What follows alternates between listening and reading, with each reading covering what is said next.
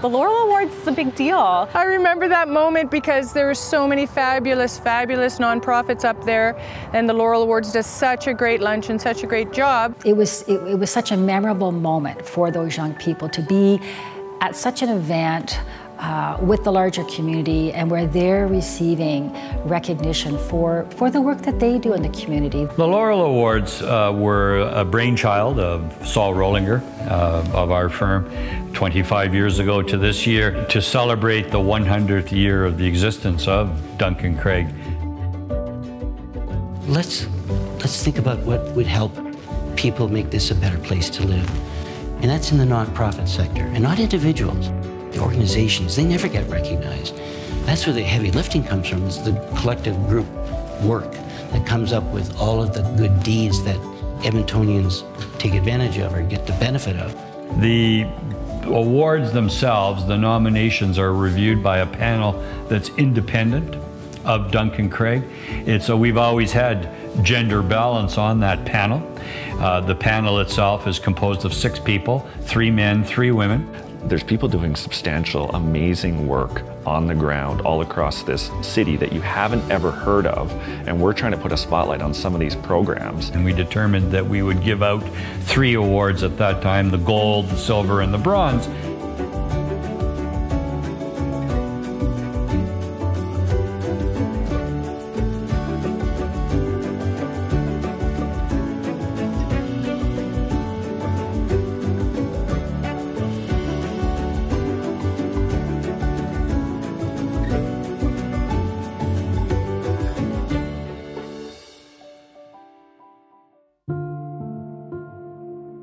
In 2015, I was diagnosed with tongue cancer. I had never been sick. When I first woke up from surgery, it was so very difficult. I couldn't breathe, I couldn't eat, I felt I was being strangled, I couldn't communicate, and I really wanted to end my journey right then and there.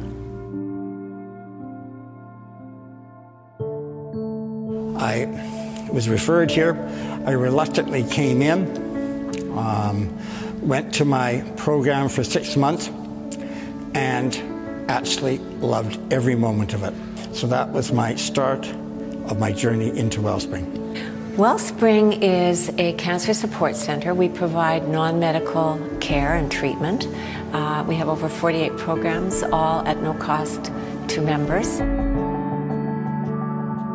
I was leaving, and one of the ladies at the desk said, "You may want to try yoga." And I thought, no, I'm not a yoga person. So reluctantly, I went into yoga, and yoga was amazing. Yoga came to an end, and I ran into Dr. Marilyn Huntleby. And she said, "Adam, why don't you try soapstone carving?" No, I can't do soapstone carving. I have no artistic ability whatsoever. She said, "Well, just try." So I did. And I love soapstone carving. What happens is, when you're actually carving the pieces, your pain that you live with just melts away.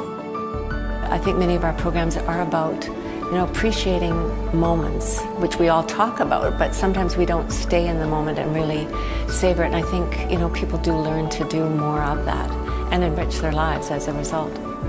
In all actuality, I realize I will never be the same person that I was prior to having cancer. You know what? I'm a better person because of it. Because I've learned to be grateful. I've learned that I can be a stronger person, even though sometimes I may feel sorry for myself. I'm very, very lucky.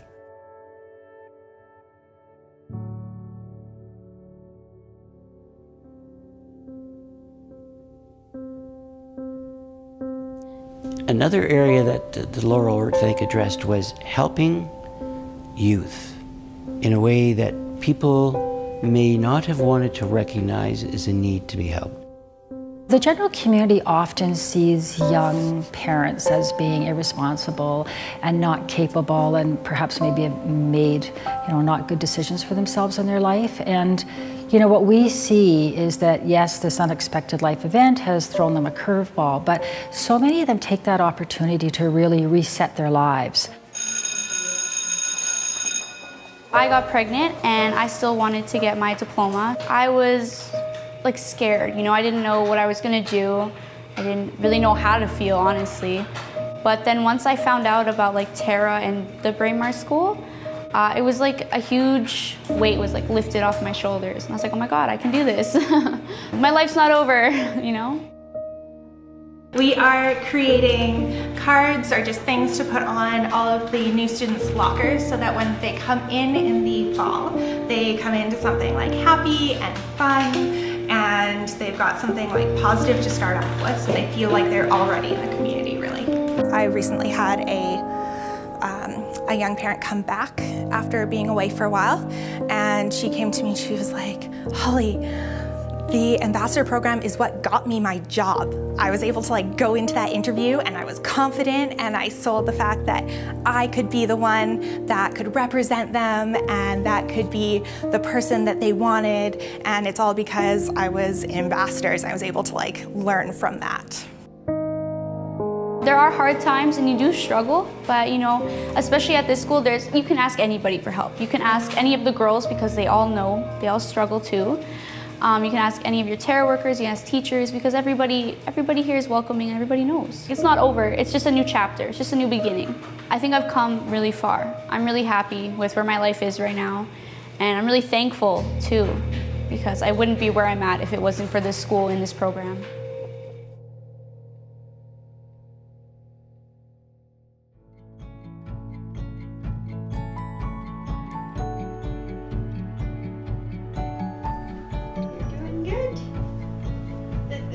He has autism and several related conditions, and he's completely nonverbal. Before, we had a lot of struggles. He would have anxiety attacks in public. The year leading up to him, like he would bolt. The year leading up to being receiving Max, he almost got hit 3 times because he would run in front of vehicles. Dogs with Wings is a assistance dog training school. So we have 150 working dogs in the community and 50 dogs in training right now. So it takes us 2 years and $40,000 to train one of our assistance dogs for a client, and the clients only ever pay $1 for their dog. When Max came along, it meant I could breathe. I didn't have to be on high alert 24/7. There was another set of eyes, you know, another set of paws to help out, and Max just stepped into that role. Dogs with Wings does care. They're amazing. The animals really want to work. They're eager to work. They're happy to work, and they also know that they're a part of the family.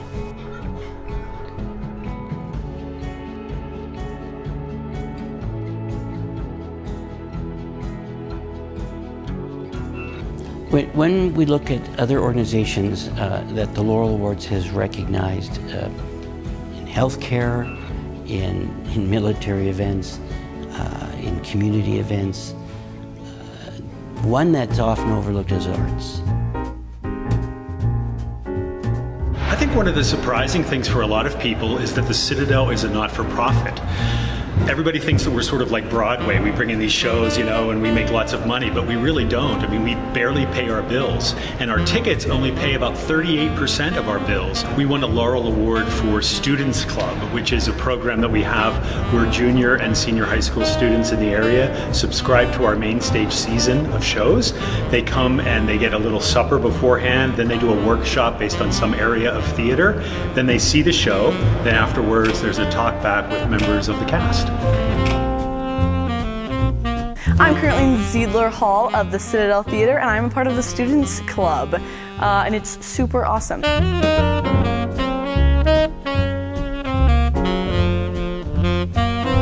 So the workshops definitely help you to like hone down your skills, learn new skills, bring things back, like inspire you, and they also bring like a greater like rounding of understanding when you're actually watching the shows. This is actually my 3rd year being a part of it, part of the Students Club. I keep coming back because it's probably one of my favorite things to do, like Tuesday evenings, hanging with friends after a long day of school. You can just like watch a show and be like, yes, this is what I live for.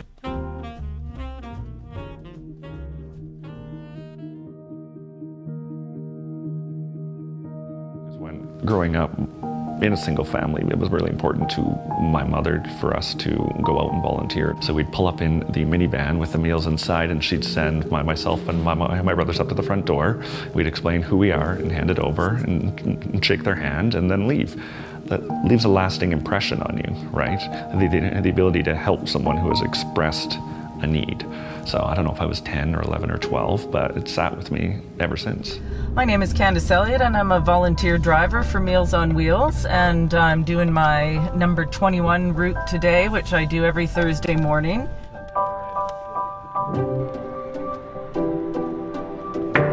Meals on Wheels!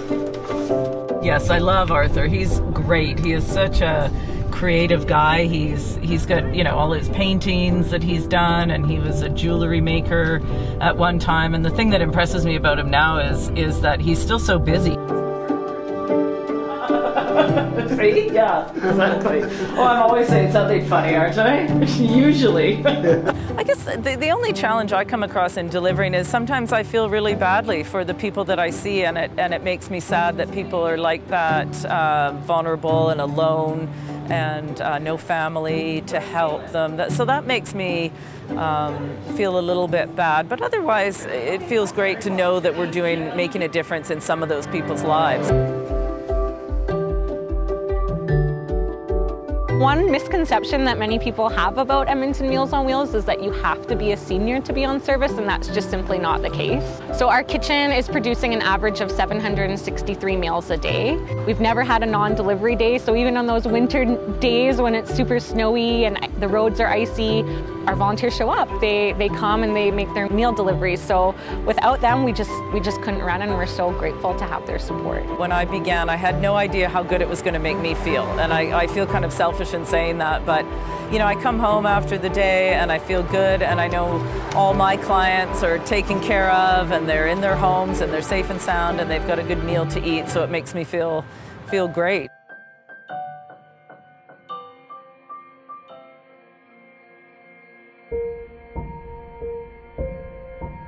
To create an event like No Stone Left Alone, where each headstone is remembered in the city, in this province now, in Canada, and now overseas, to honor that with the Gold Laurel Award was absolutely the right thing to do.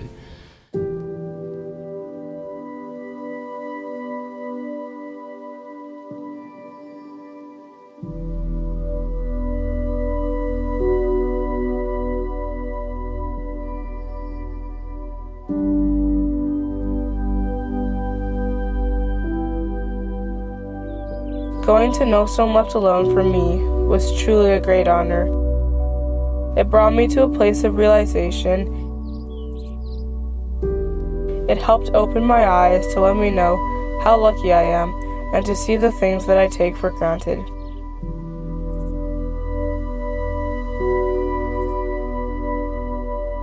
It helped me appreciate the people who did not know me but still gave up their dreams and hopes so that I could pursue mine.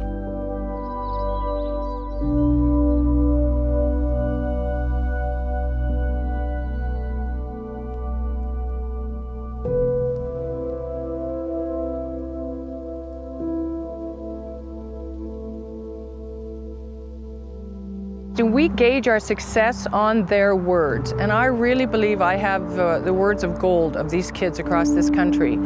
Just the profound effect. They get that trifecta of the past, the present, and the future, that they are the future, and they have to remember that past.